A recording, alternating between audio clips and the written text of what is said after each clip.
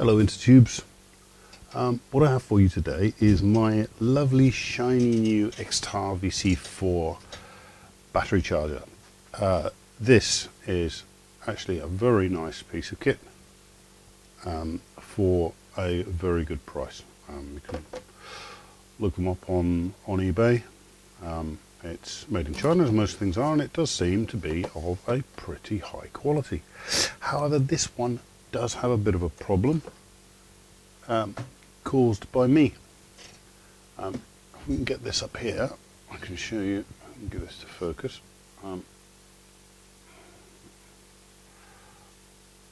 There, you can see the middle two have been damaged. What happened was an 18650 decided to vent inside, and get this back in focus, come on, focus. 18650 decided to vent inside it and sprayed everything with electrolyte. And now, I did sort of squirt it with some alcohol in the vain hope that it would just rinse everything off the board. But now what you'll see is nothing in channel 2, but it appears to be trying to charge it, and what that is probably electrolyte on the circuit board across 2 of the tracks, causing that to happen. So we're going to whip it open and have a look, because well, the warranty is going to be void on this anyway, and I'd quite like to see what's inside here, and also fix it, of course.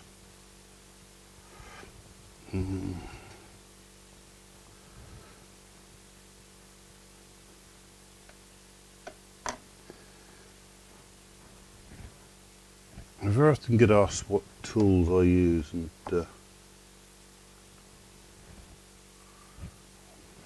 where I get them. I find with a lot of things, like, where did one go? I'll find out later. A lot of fiddly little things like this. I use dental picks. These are actually medical grade dental picks, and you can get them pretty cheap on eBay. I think this entire set, which was quite a lot of picks, it was only about 12 quid, something like that, and they're really, really good quality stainless steel. They don't bend, they don't break, they're only slightly magnetic, and they come in handy for all sorts of things.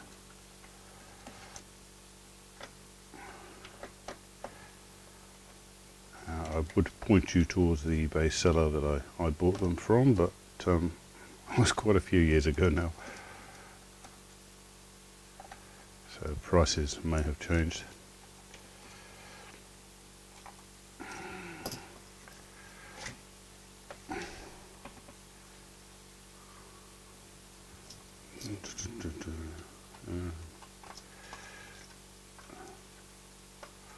Also got a nice shiny new anti-static mat on the bench as well. Isn't that pretty?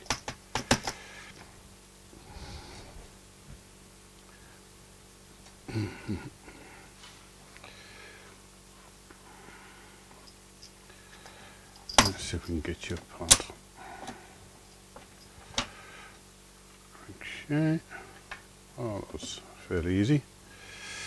And my least favourite thing to find inside a piece of kit: springs. Ew.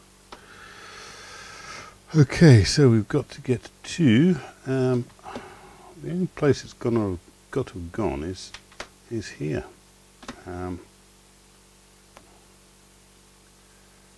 So can we get you off with ease? What do you contain? You contain the positive terminals and the sliders. Yeah, I'm going to have to take those springs off.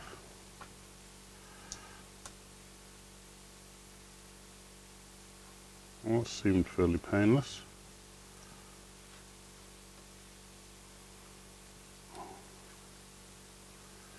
I say that now.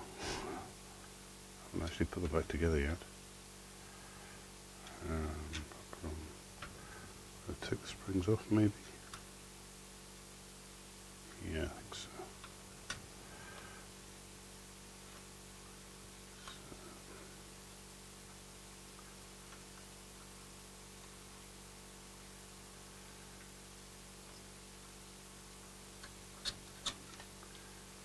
I want to move. There it goes. Right. That's better. Okay, what's happened here? Oh, that's horrible. That's really nasty. I'm going to put something down to protect my... I'm going to go and wash my hands and then put something down my bench to protect the surface. I'll be back in a minute. Hello, back again. Put a cloth down this time and have my gloves on. I've no idea if the electrolyte from lithium-ion battery will do me any harm, but I don't feel like taking the risk. I mean, that they contain, according to my vast knowledge of the subject, or as you may know it, Wikipedia. Yeah, the electrolyte consists of lithium salts, LiPF6, LiPF4,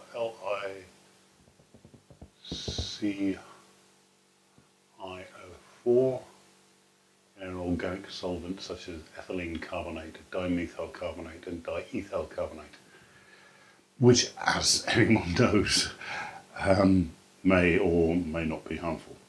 Right, let's see if we can find out where the problem lies here. So, this would suggest the behaviour of this.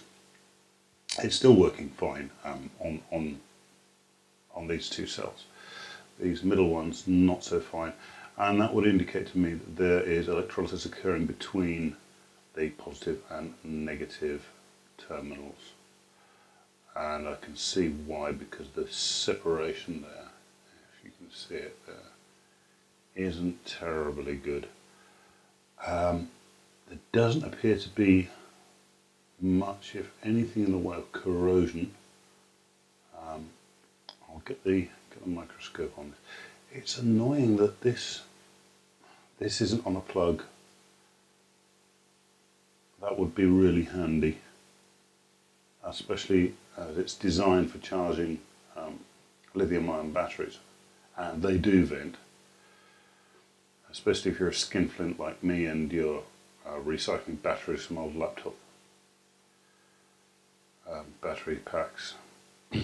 This thing is likely to happen. So I'm a little bit disappointed with that, but the overall design and construction of it is really is quite nice. It's a separate supply for each cell. There's diodes. Yeah, we've got separate. Oh, hang on. There's a bit of on cell 1, or channel 1 as they call it here. There's a bit of corrosion occurring on the current sensor resistor. Yeah, I think that's a current sensor resistor.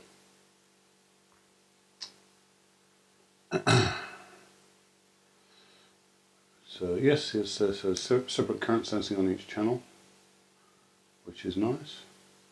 Taking a quick look at the display side of things. It just appears to be a dedicated display chip and switching for the various modes for the display.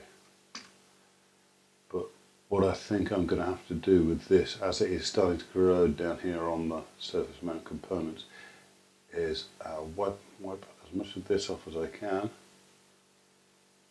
and get it into the ultrasonic cleaner.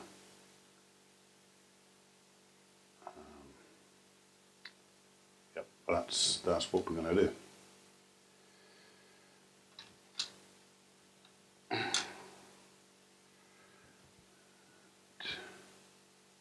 going to be the best way to do this. I don't want to put the LCD in the ultrasonic cleaner, so I'm going to have to desolder this. this wire.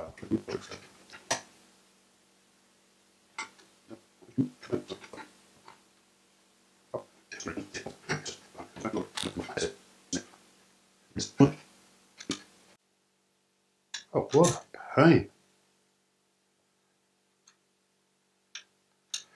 Okay.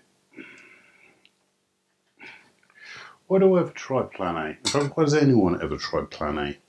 Plan A never works. It's always plan B. Always start with plan B.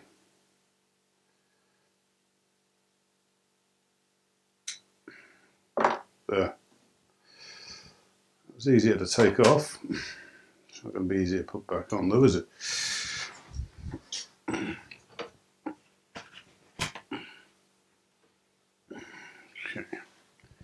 Get the worst of it off here.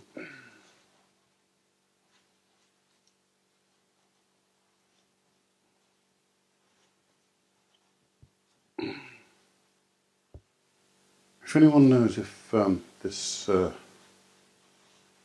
electrolyte in lithium-ion batteries is harmful, or how harmful and why, could you let me know in the in the comments, or let everyone know in the comments. And if it's completely harmless, you can all point and laugh at me for being paranoid and wearing gloves. Okay, so here we can see a lot of nastiness in here where the electrolyte has leaked onto the board, particularly here in between this capacitor and the resistor. That's not nice. Between these two resistors, but most importantly, and you'll see the electrolysis has happened here on this shunt resistor here, 150 milliohm. Right, yeah, get the pointer in the right place. So pointer, it's going to look like a shovel under the microscope. Just here, you can see where the electrolyte has burned away on this current sensing resistor. So this is where, and there's going to be more electrolyte underneath here as well, where it's all crept in. So the ultrasonic cleaner should take care of that, and we'll have another look at that when it comes out and see what sort of a job it's done.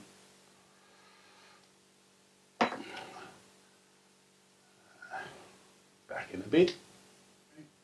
So it's been in the ultrasonic cleaner, it's been through the rinse bath, it's been through the alcohol bath, and it's been in the drying oven. And look at that. All remnants of the electrolyte have gone. It's taken away the corrosion from the electrolysis. It hasn't damaged the solder mask, which is nice. So I'll look around here, all the stuff between the components is gone. No corrosion there. What's this here?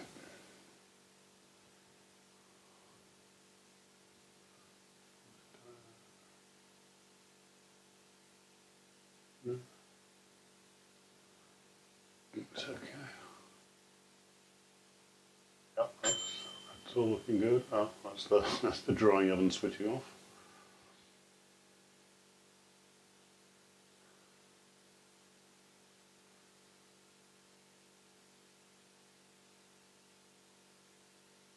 In case you were wondering, it's a very cheap £20 toaster oven, just set to a very low temperature.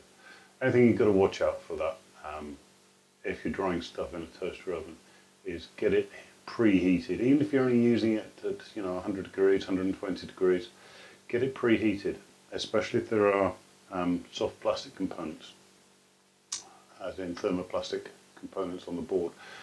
Because while it's heating up, the elements are running absolutely flat out, and that's a lot of infrared radiation that you're going to expose this stuff to, and it will melt plastic, thermoplastic compounds anyway.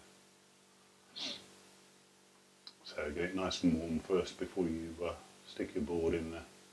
That's all. That's looking very good. Okay. Stick it to there.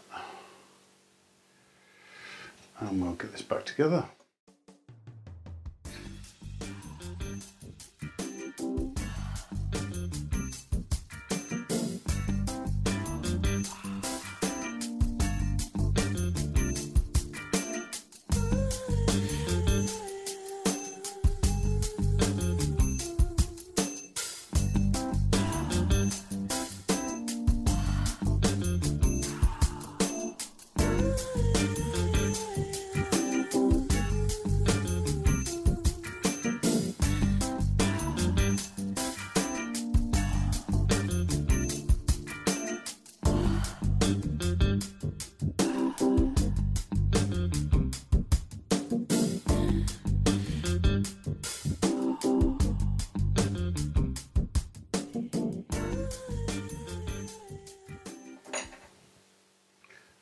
One final check.